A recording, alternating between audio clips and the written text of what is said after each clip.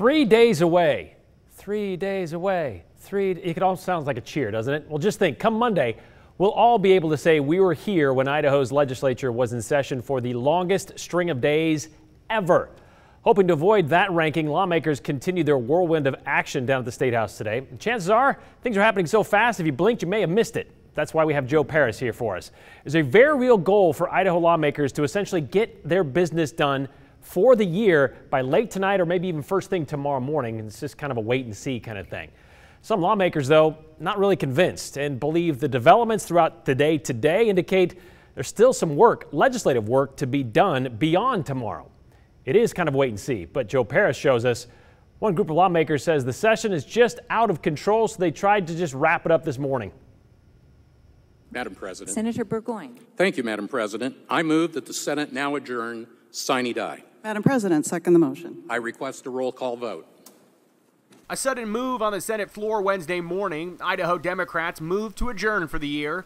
The motion to adjourn failed on a vote, but Idaho Senate Minority Leader Democrat Michelle Stennett says the motion sends a clear message from Senate Democrats. We just said enough already. Somebody's got to stand up and be the adult in the room. This can't continue.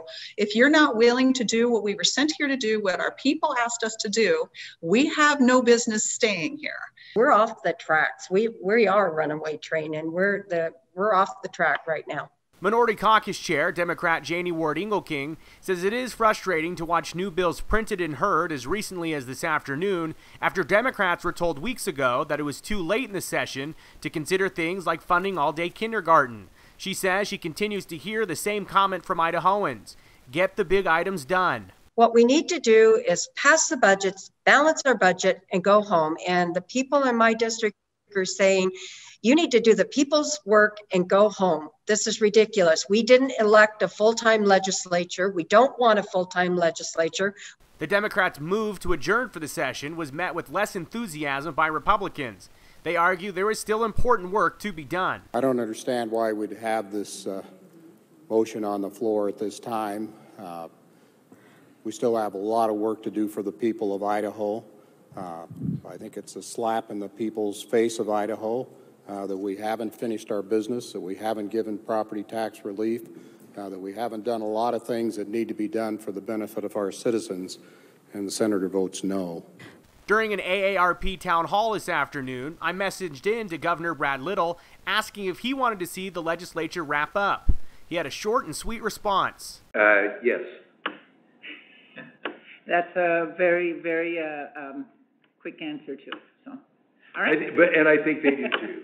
I believe we're about exactly where we were yesterday. We just have to take some time to work the logistics of running the last few bills through. House Speaker Republican Scott Bedke tells me, despite concerns from some lawmakers, he believes the legislature is getting very close to essentially finishing. If everything goes as planned, we'll finish up the floor work either by late this afternoon or first thing tomorrow morning. Then we plan on going at recess, unpaid recess. The plan for now is for lawmakers to come back early next week, giving the governor time to take action on vetoing any newly passed legislation. Lawmakers could then react and wrap up next week. However, there is a belief that lawmakers may not formally end the session at that point. Instead, they would recess unpaid with the possibility that they could come back before the end of the year.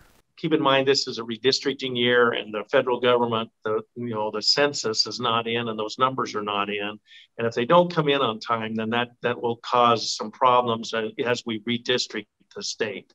And so there's probably some good reasons why we should keep the door open or cracked at least until later this fall. For Senate Democrats, it's simply wait and see. They say previous timelines given to them by the majority have simply fallen through as of late. We've been listening to the people, and regardless of location in Idaho, regardless of party, people are pretty frustrated with the lack of urgency to get our business done and how it's prolonged at taxpayer expense. All right, Joe, we've seen a lot of half-day sessions, half session days, like you call it, but actually doing stuff. Half-day work days there at the State House this year. But right now, after 5, still kind of going at it, right? Oh yeah, the House and the Senate are still working hard, and a real sign, for example, on the Senate side that they're planning on working deep into the night. The The announcement was that the Idaho Senate was going to get some pizza here in the next half hour or so, which would really be an indicator that they want the lawmakers to stay there, have dinner, not leave the Capitol and come back and work through the evening. Over on the House side, I know that they're talking through some important issues. I just wanted to add something from Speaker Bedke, Brian, that some of these pieces of legislation that were introduced in committee as recently as a few hours ago, they aren't going anywhere, and they actually will not be making it out of committee. Sometimes you're going to go ahead and print an RS as a bill so that it's a jumping off point, he says, for next year, and so that the legislation is available to the public to review until next year. So not so much an empty gesture, but a gesture nonetheless. And I mean, here we are, 115. Why not just go for the all-time record? Why settle for third or second place, right? Well, I'm sure that there are a lot of people out there who probably can tell you why. Like, this might be a reason why.